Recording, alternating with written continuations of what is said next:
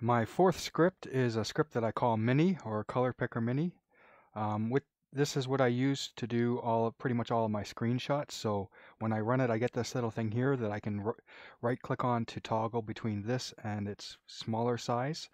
If I just want to, if I'm just doing some coding and I just want to get a color quickly for something, I can hit Get Color, find something that I want. So let's say this color here, press Control, and now in my clipboard, I have that color ready to paste.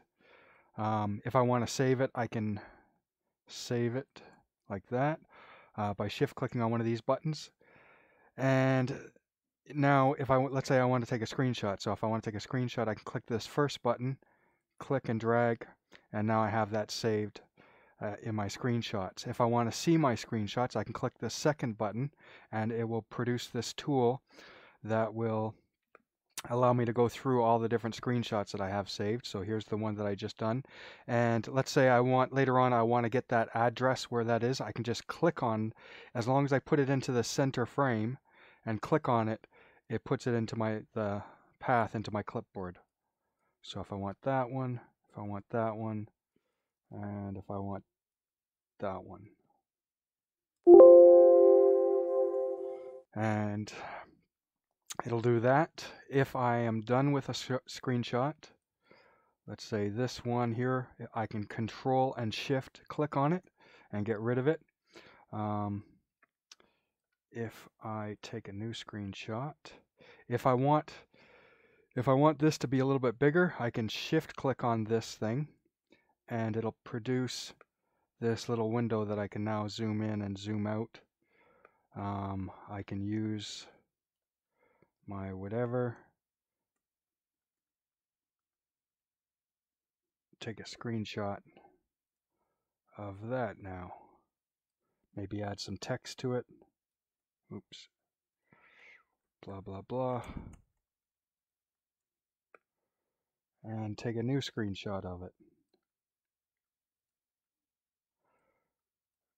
And then bring up the new one. Oops.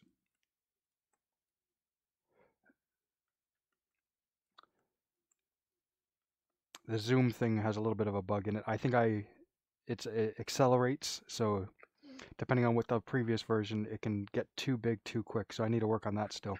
Anyways, this one here is a pretty old script. When I wrote it, I had no idea that Windows 7 wouldn't be able to use it, so once I found out that Windows 7 can't use it, I kind of abandoned the project. What I had eventually wanted to do was add in other features, so like the ability to draw on the screen, kind of like how that's doing. And I don't remember what the last one I was going to do, but all it has is basically the color, taking screenshots, and going through the screenshots. I think that is it. One of the things I really like about this is I can change, let's say that, and now it's there. I barely even notice it. I would never even notice it. When I'm ready to take a screenshot, I'm good to go. And then I can go here. Now I can put that into my clipboard and email it. I think that's it. Like I said, I had wanted to. So this only works for Windows 8. But I had wanted to make it so that way I could use it to do screen drawing and that. But I don't have that yet. I've been working on a version to do that kind of thing that hopefully I'll be able to eventually add in. So this one here, if I was to do this here, that would have what it did. So if I wanted to add some text,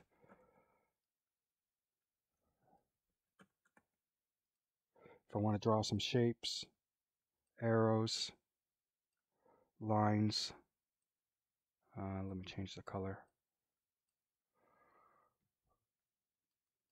Whatever, undo, save. If I want to edit this thing, so I can click on this, control click on, nope, it's not control click, shift click, nope, not shift click, alt click, shift, control, okay, there we go, control right click, paste in the path, and now I have this that I can edit. I can save it.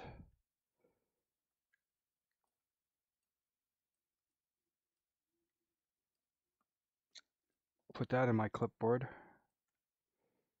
and load that.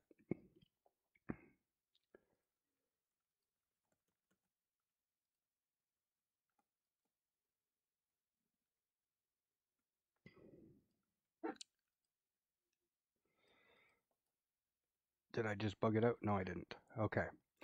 So yeah, that's number 4, I think.